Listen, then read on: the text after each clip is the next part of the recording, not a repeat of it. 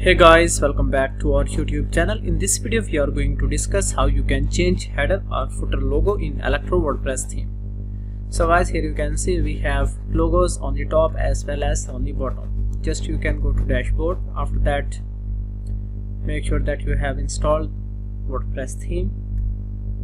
Here you can see Electro. Just you can go here, and after that you can find out all the settings, header, footer and various other options. Just click here. Now scroll down. Here you can find out logo. Just you can upload your own logo, and if you want to remove this one, just click here and it will be removed. After that, same for the footer section. You can find out. Here you can see this is the footer logo. Just you can add within a single click.